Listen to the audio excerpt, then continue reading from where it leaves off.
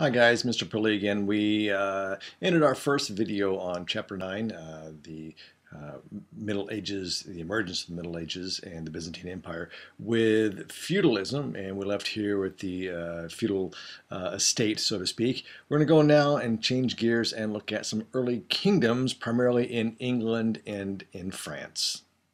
Okay. Early governments in France after the fall of the Roman Empire, there are many attempts to try and make new empires in Western Europe. Okay. Clovis, you may recall from this book, is the guy who his wife was nagging him to become a Christian because she's a Christian, and he says, I don't want to do that. And then he prays to Jesus for help before a battle, wins a battle, and becomes a Christian. Well, he gained support in doing so of the Western Catholic Church and the Catholic Church, and that's going to help him out. Now, the problem in Western Europe here is we have a lot of warrior rulers, but they're not really good administrators. Okay, and they actually leave the administration in charge of these guys they refer to as the mayors of the palace. Now, the mayors of the palace, these are like an advisor. These advisors eventually sort of take charge of things. In fact, Pepin the Short, the son of Charles Martel, he's the guy who defeats the Muslims at the Battle of Tours in 732, stopping their halt into Western Europe after they'd taken over Portugal and Spain. Well, Pepin the Short was one of those mayors of the palace. He gets crowned by the Pope, thereby the Pope sort of showing again his power over him. Okay, this is part of Pepin's empire. In fact, he's sort of this central region up in this region here at the time. Okay, Pepin's son will eventually take over in 768. He's known as Charles the Great. That's this guy right here. You might know him by his other name, however, which was Charlemagne. And Charlemagne builds in Western and Central Europe. He rules until 814 and builds the largest empire in Europe since the fall of Rome until Napoleon. He is, of course, the king of the Franks. Okay, he is crowned the Roman emperor of the Romans in 800 by the Pope. Something he didn't know was going to happen. Didn't like that actually because again, he doesn't like the idea of the Pope trying to assert authority over him.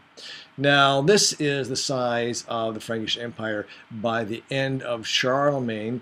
Actually, there's a map if you want to phrase this. You can see the Frankish territories under Clovis, conquest, and then we have conquest of Charlemagne and dependent territories.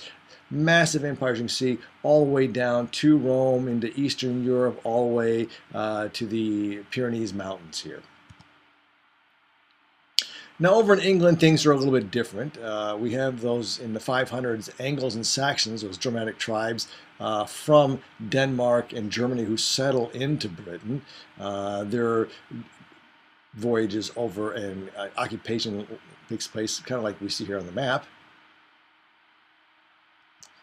And then later, the Norman invasion will take place in Great Britain. This happens in 1066. Remember those Vikings who had invaded into Europe, and then the French got so tired of invading them, they actually gave them their own area, which was Normans, which we said later was Normandy, where the D-Day invasions were. Well, William of Normandy, better known to me as William the Conqueror, defeats the English at the Battle of Hastings in 1066 and becomes the King of England, at least for a little while. This is the sort of the Battle of Hastings. He arrives literally in early September, mid-September. Some ups and downs in the battles, but essentially on October 14th at the Battle of Hastings, he defeats Harold, the current King of England, and on Christmas Day in 1066, he is crowned the king. For a short time, he later gives it to his son. He goes back to France to rule over there. Okay. This is an image from the Battle of Hastings. This is from the Bayeux Tapestry. Okay. The Normans will take steps to create a very strong central monarchy, however, in England. They'll make all the nobles swear allegiance to the king, that feudal idea of swearing allegiance. They take over all the governmental institutions, and they conduct a census, a full census of people, animals, and land. They want to know what all their assets are. Why? Tax purposes. Okay, here is another scene from the Bayeux Tapestry. There's William the Conqueror now as King of England, at least for that short time, the nobles swearing allegiance to him. And this is the Doomsday Book, that census I mentioned earlier. Going on, we see some kings beginning to take more and more power in England, and the nobles, those local lords who had been having power in the feudal pyramid, start to feel taken, well, advantage of. And so they start to rebel a little bit. Now, in 1215 at Runnymede, they make King John, they forced him to sign the Magna Carta, the Great Charter. Okay, this is a copy of the Great Charter. Ever go to the British Museum in London, you can see that there in the documents room, several copies of it in fact. Now really, John is the brother of King Richard, who was king before him. He was a guy, Richard the Lionhearted. John's referred to as Lackland because he didn't inherit any lands, Lackland. He later becomes king, but is so despised by the other folks, the other nobles, that's why he's forced to sign the Magna Carta. Now, the Magna Carta was originally designed to guarantee the nobles' rights, okay? And eventually, however, it will come to guarantee everyone's rights in England. Okay, the nobles used the Magna Carta to limit the king. What he had to do was ask them to raise taxes or raise money, usually. And I say usually because they find all kinds of ways around it. They'll tax the church, they'll tax other people, they'll tax the townspeople who aren't part of the feudal pyramid. They try to find ways around it every time that they possibly can. This becomes a council of nobles that he has to ask to raise those taxes, however.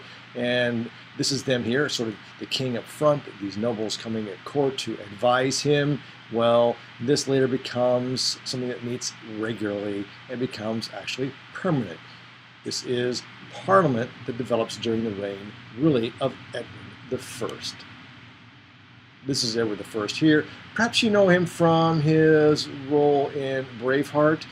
He's Edward Longshanks. He's the guy who battled with William the Bruce, who's the King of Scotland, and of course ending up with fighting Braveheart himself. We'll be back with another short video, this one dealing with religion.